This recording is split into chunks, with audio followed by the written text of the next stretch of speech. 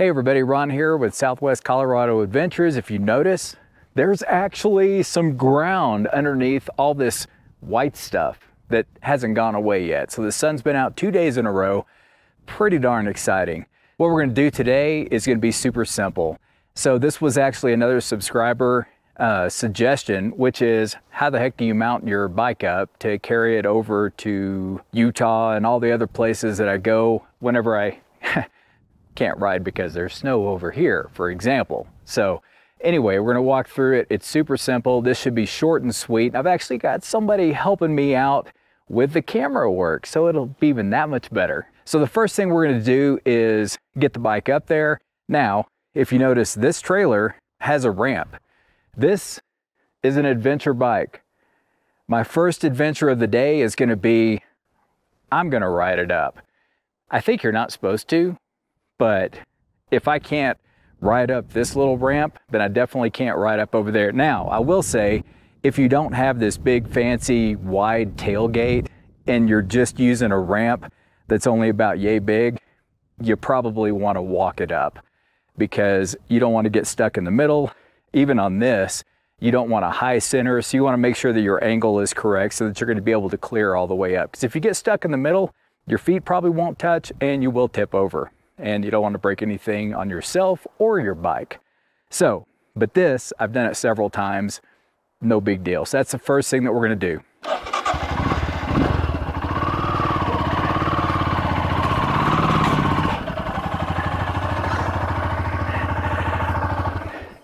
So the first thing you'll notice is that I have a wheel chock up front that I bought from Amazon. I think it was actually a 2-pack. I think I can find a link for that, so I'll throw it down at the bottom so you know which one I got. Pretty sure it was the budget model back when I got it. Anyway, so once you get up here, obviously turn everything off. I prefer actually to leave it in gear whenever I'm doing this because that's just one less thing that's gonna be moving around if it's in gear. And first, we're gonna put the kickstand down and we're gonna hop off. If you do get a chock and you're only gonna mount one, it makes sense to put it in the middle of the trailer. The time that I got these chocks, we had my XR 650 and then my wife also had a little Kawasaki, so we had two. So I've got mounts on both sides, but it works fine either way. Now there's a couple of things to think about whenever you're putting this up here. So, and if you've researched this on the internet, there's about 100 different suggestions on how to do this. I always kind of pretty much go through them and pick the one in the middle. So what I've been doing, a lot of people will say, you know, connect them to your handlebars and straight down and forward. And what that does is it compresses your suspension down. Now, keep in mind, whenever you're artificially compressing the suspension, you don't want to compress it too much. You don't want it to be overly compressed because that's not good for the seals. They're not meant to be fully compressed for a long period of time. They're meant to hit a bump, go down, go up, and then they're off and riding down the road. So sag on these bikes generally is around 30 to 35% on any kind of adventure touring motorcycle. So it just depends on the riding application that you're doing, but basically between 30 and 35. So if you do choose to go from bars down to your trailer to mount, then I would recommend not really compressing it much further than that. Now the challenge is, if you hit a big bump and it does compress, what's gonna happen with the line that you tightened up to 35%? It's gonna go slack. So that's not actually the way I do it. The way I do it is right here above on the fork. This is where I compress. So this is below the compression, and you just grabbing the wheel and then pulling it forward on both sides. And that's how I mount this. And I've taken big 700-pound Harleys, and I've taken lighter weight dirt bikes, and I've taken this bike, and I haven't ever had an issue. This is for what it's worth. You do it however you feel the most comfortable with. I will tell you that I did make sure that my insurance covers trailering motorcycles every time I drive, because you just never know what you're gonna run into, literally. So anyway, we're gonna get started. I've got straps here they are not super organized. I basically have one strap for each side and then one strap for the back, because once you have the front in position, you don't really need a lot on the back. So these straps I picked up at Walmart. They are 1,100 pounds per strap. Obviously this bike weighs about 450, right in that range. So it's plenty to take care of it. And like I said, I use these for my Harley and no issues. And they're not super expensive, but they've got the heavy duty hooks on both sides. Got straps everywhere. So this first place that I'm gonna strap to is this little, well, it's a tie down built into the trailer. Most trailers have that at some point. If they don't have that, then whenever you buy your chocks, then you can actually buy some that will go through the floor that you can mount down to as well. The excess out of the way, clip those two together. That way, this is what we're strapping down. Now, I am not even remotely going to tighten this side down. This is just the most visible. You always want to start with the side opposite of the kickstand, so over on the right side of the motorcycle, because what you want to do is put that in first, and that is what's going to bring this up perpendicular to the trailer.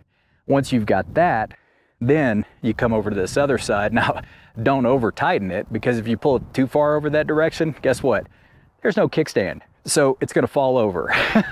So lift it up pretty darn close, get this one snugged up, and then cinch that one down a little bit back and forth so that you maintain that perpendicular position on the motorcycle.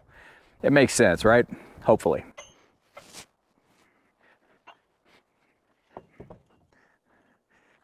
All right, so this side I don't have a tie down. I have one, but it's like way over there, and that's a little bit more off to the side. I'd prefer to have a little bit more forward, so I just use this part of the trailer right here to tie this side down. Pull that back so that I'm cinching up here, and then we start tying it down. Now this is going to pull the bike forward and to the opposite side of where the kickstand is. All right, so before we cinch this up on this side, make sure that if you do it this way, feel free, do it however you want. If you do it this way, make sure that you don't get the speedometer cable inside your strap. That won't work. It will break the speedometer cable. So now we're going to strap this down and start pulling it over this direction, pulling the weight off of the kickstand and getting it off this direction.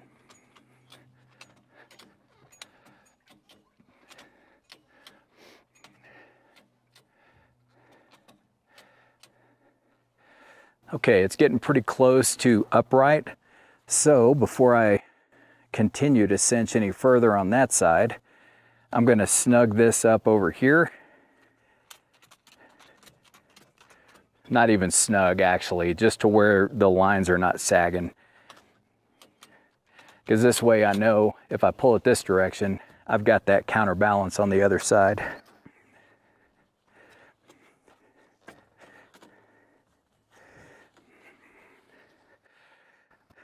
All right, that's pretty much it for this front part right here.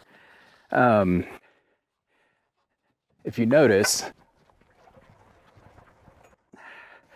I mean, some of the roads when I went on my Utah rides are so bad. I literally thought the trailer was either going to go off the road or I'd look back and the bike was going to be bucking up and down, but none of that happened. So this has actually been tried on the dirt roads around here getting out, and then also on just crazy pavement going 60 miles an hour. Probably should go slower, but you know, limited time and all. So anyway, that is pretty darn tight right there. So now we're going to move to the back of the trailer. Even though you don't want this to fly around, I generally just kind of scooch it over a little bit to make it, you know, straight, because it looks prettier like that. A lot of videos will say that you want to strap from somewhere on the frame here down over there, and yes, you can do that, absolutely. That's just not what I do. This, bring it through the wheel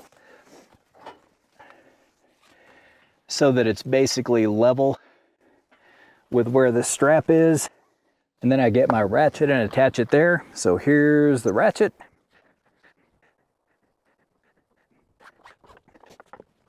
Kind of try to cinch it up as much as you can with this other side. So that is tight. There it's not as tight. So again, what I do is I pull this over. That way it tightens up that side, gives us a little bit more slack here. And then I can cinch it down a little further. Then it's just a matter of tying this stuff up so it's not flapping in the breeze real bad. Nothing special there. Up front here, I do the same thing. Let's get both sets of straps and then kind of tie them. Usually I just tie them around here. Tighten that one down. Put it through one more time, leave a loop, and then tighten that down.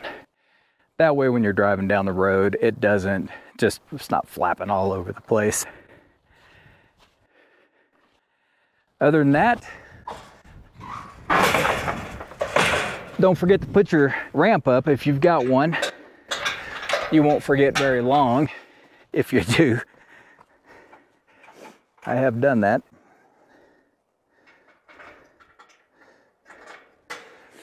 All right, so the question is this gonna ride?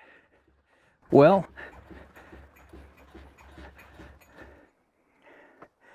this is pretty darn sturdy. Does it move around back here? Well, it all moves a little bit, but it's not gonna come off. Those straps are gonna hold it. And if you want, after you drive a couple of miles, pull off and just make sure everything's still snug. No big deal. Those wheel chocks haven't had any issues with them. Like I said, I've had super heavy bikes on them, and then I've had this on them through some crazy pavement driving, and everything's worked great. Anyway, that's pretty much all I've got today. Thank you to my camera lady, director, producer, and if anybody has any questions, feel free and put them in the comment section. I do respond to everything.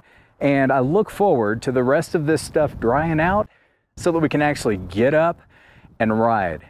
Thanks again, everybody. Be safe out there. We'll talk to you soon. So just finished up filming how to get this bike on the trailer, how to get it strapped down and everything. One last thought, reverse the order whenever you take it off. Make sure you don't unstrap the left side where the kickstand is of the motorcycle before you do the right side, because you want it to land on the kickstand as the tension comes off of the straps, and you don't want to dump it on the right hand side.